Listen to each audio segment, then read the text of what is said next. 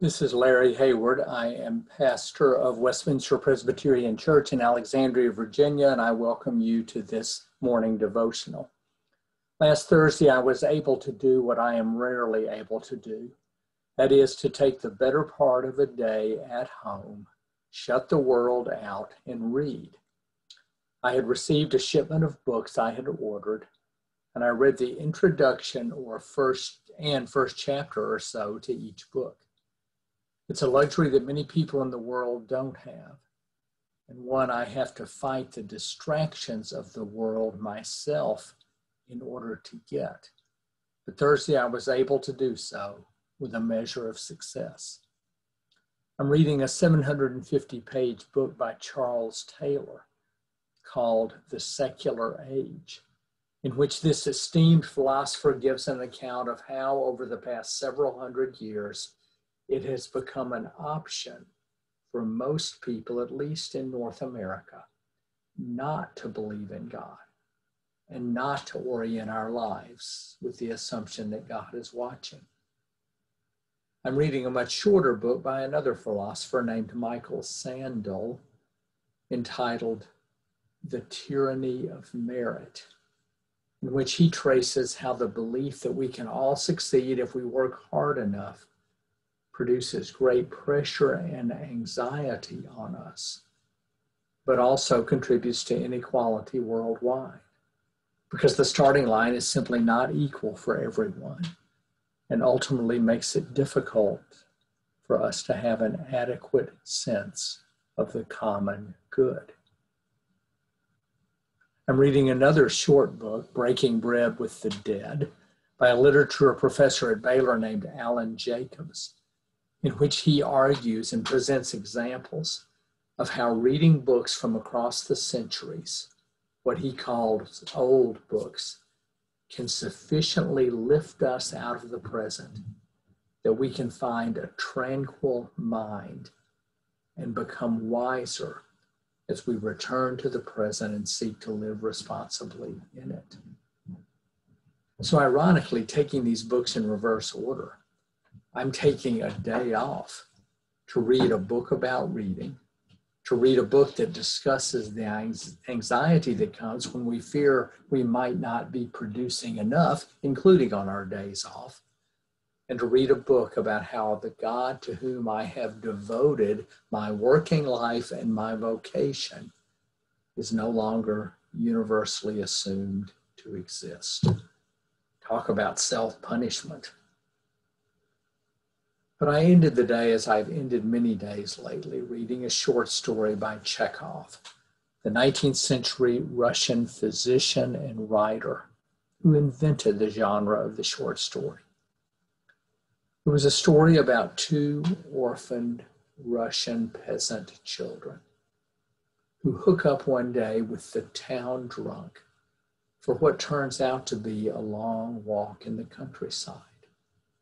The three of them discover all kinds of plants and animals. They marvel at the cloudburst of thunder and the smell of rain. They manage to eat a morsel of bread together. At the end of the day, the children crawl into a bed of hay in a barn so that they can have some shelter for sleep. The town drunk wanders off to the tavern. But in the middle of the night, he finds his way to the haystack in the barn and places under the head of each child a clump of bread for in the morning. It is a warm act of human kindness in a world without much kindness for these children or for the town drunk. Then when I awoke the next day to find an op-ed in the New York Times by Marilyn Robinson, as abler a chronicler of human beauty as Chekhov. She writes, "It is often said that America is an idea, stated definitively in early documents, left to us by a coterie of men seemingly too compromised to have come up with such glorious language. human ideas, human beings are sacred, therefore equal. We are asked to see one another in the light of a singular, inalienable worth that would make a family of us if we let it. We are sacred and therefore equal. Whether we're born into a society that nurtures belief in God or one that constantly reminds us that we have the choice not to believe. We are sacred and therefore equal, whether we start behind in the race toward meritorious achievement, or whether we have so much support along the way that we are anxious our achievements may not be fully our own accomplishments. We are sacred and therefore equal, whether we find wisdom and tranquility through old books or through any books at all.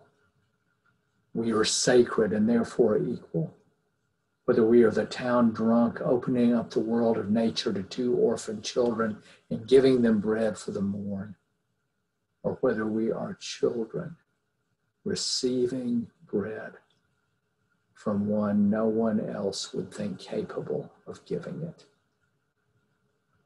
Robinson concludes by saying the idea that we are sacred and therefore equal is a progressive force, constantly and necessarily exposing our failures while showing us new paths forward.